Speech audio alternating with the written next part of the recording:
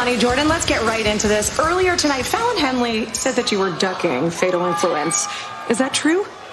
Me ducking them. Interesting.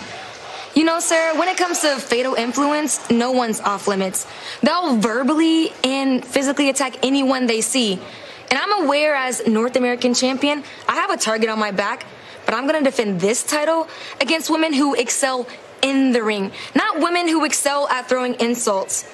But just think about last week. Jordan Grace was here looking like a total badass when she defended her TNA Knockouts title in an open challenge. And it's kind of had me thinking and feeling inspired that maybe I should hold my own open challenge one day. But if I do, or when I do, I better see one of those Fatal Influence girls step up to the plate and put their money where their mouth is. Kelani? Hey, Charlie Dempsey, you know him. He told me to make an opportunity for myself, so... Oh, I'm doing it now!